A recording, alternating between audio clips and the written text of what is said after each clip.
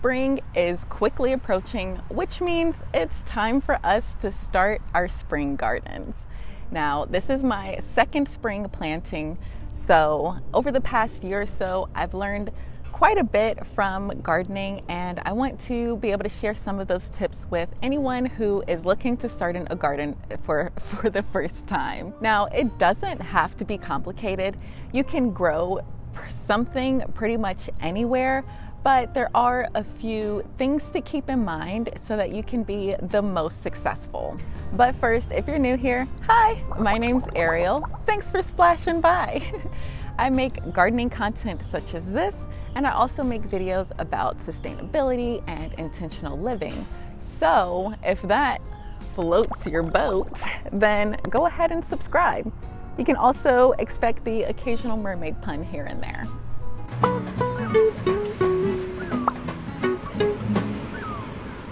Today I'm here in my local community garden. This is where I do the majority of my edible gardening. I have 2 4x8 raised beds here, and this garden has a bunch of raised beds for lease, but they also have a portion of the garden that's dedicated to donations. So they send it to nonprofits and other local charities in the area.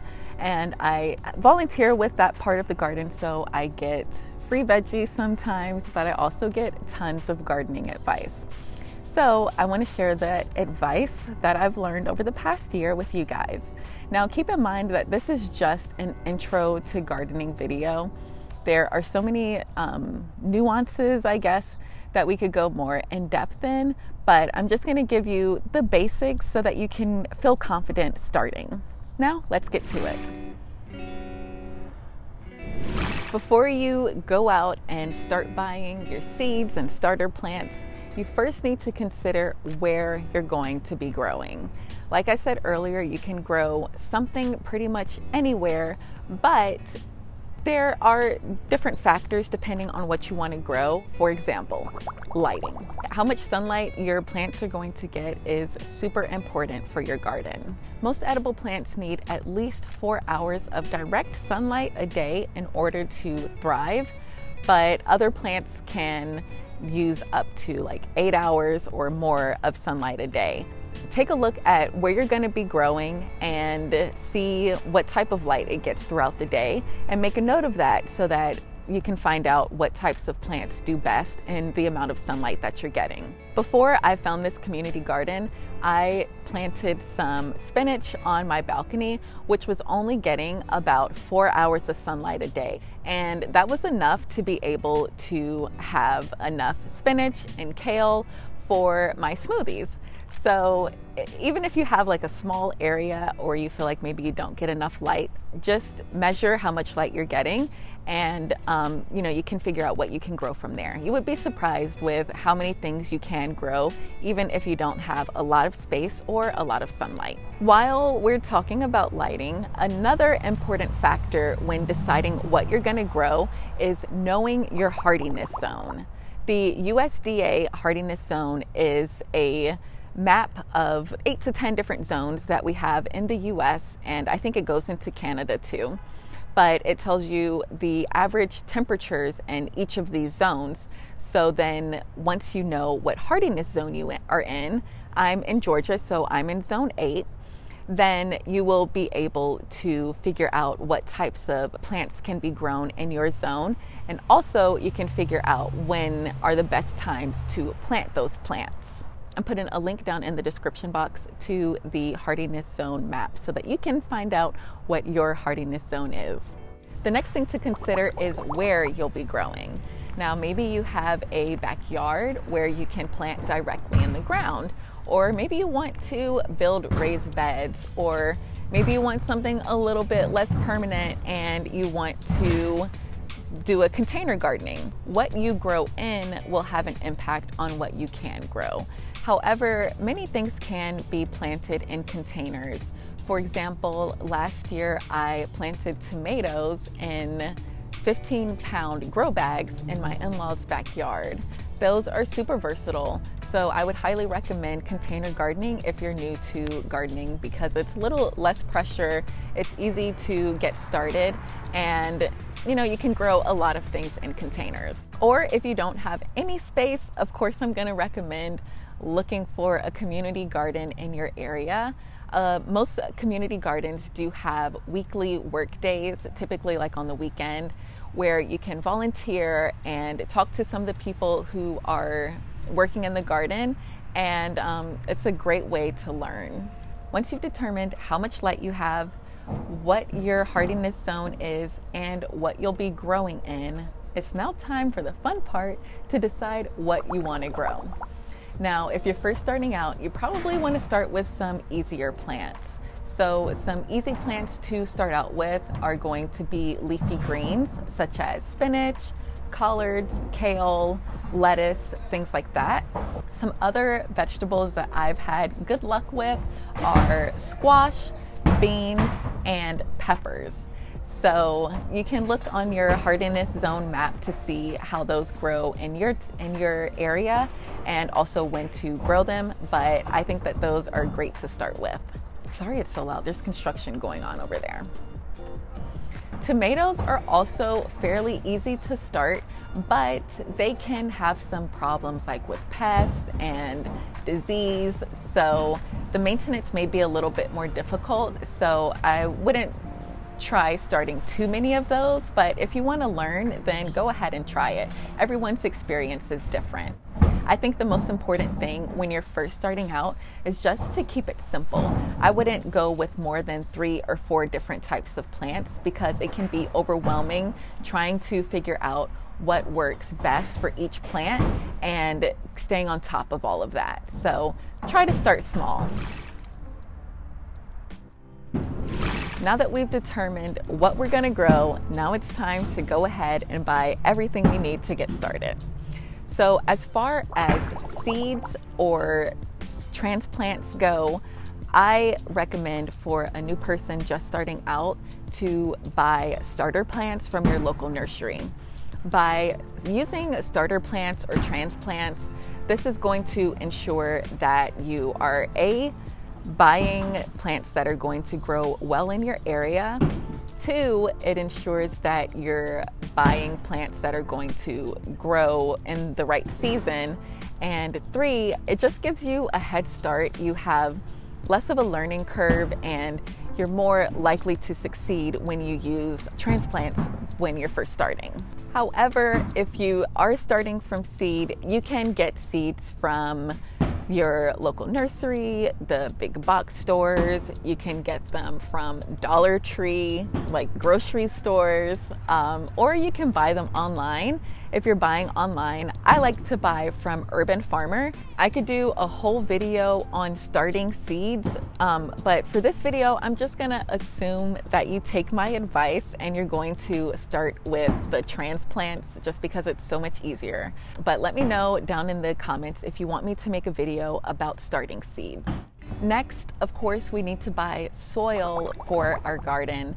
Now, when you're at the nursery, there are tons of soil to choose from, but a general rule of thumb is buy the type of soil for what you're planting. For example, there are generally like a flower soil and vegetable soil, or there's soil for in-ground plants or soil for container plants. Basics, you just want to buy the soil like for what you're growing, and of course, if possible, buy organic.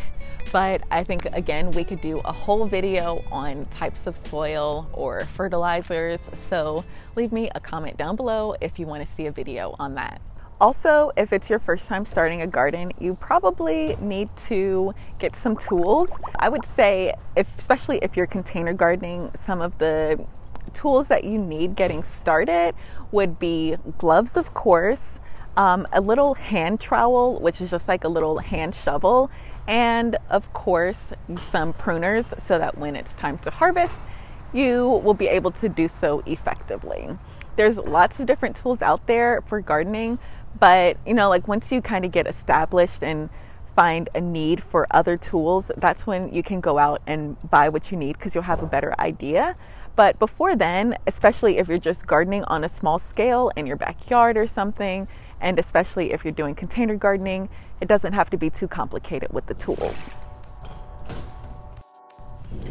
Now we have pretty much everything we need to get started. So now we got to put it in the ground. Now, how you plant things will vary widely from plant to plant. However, a general rule of thumb, if you're planting transplants, once you take them out of the container that they were in, you want to break up the soil a little bit to kind of get the roots out and breathing so that they can kind of latch on to the new soil that you're planting them in. And again, it's going to vary from how deep you're planting or from how close you're planting them, from variety to variety. So just read the instructions on the little plant card that you got with your transplants, or if you're doing seeds, of course, just follow the instructions on the seed package. And also, you want to water thoroughly after you have planted anything, unless you're going to have like rain later in the day.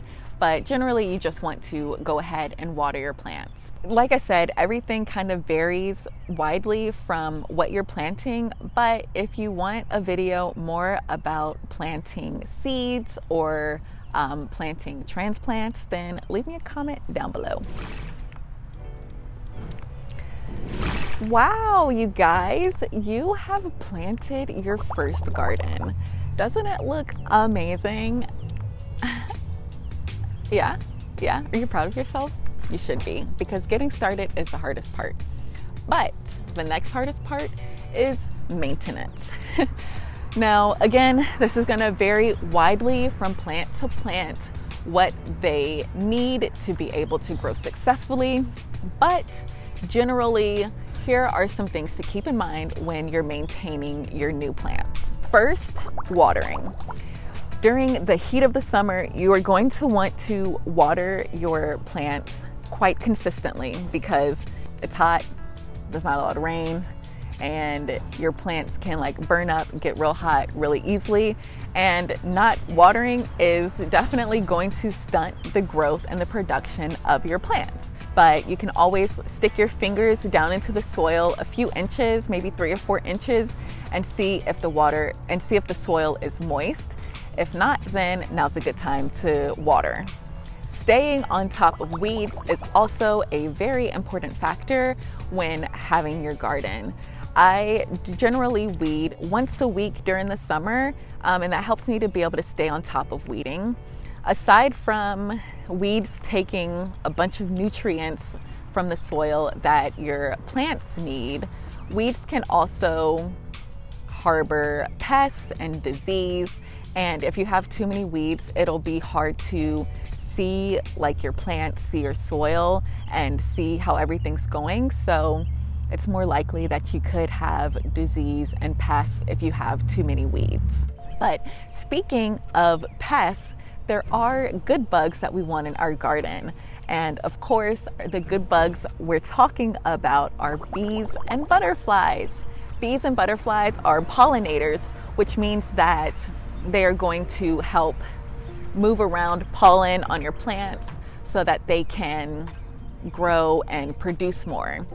So some ways to get bees and butterflies into your garden are going to be planting flowers. If you can plant native flowers to your area, then that would be great for encouraging pollinators to come into your garden. Or another great way to bring pollinators into your garden are going to be providing a clean water source. Now, a super cute way to provide a clean water source in your garden is going to be this pollinator bucket that was gifted to me from Branching Together.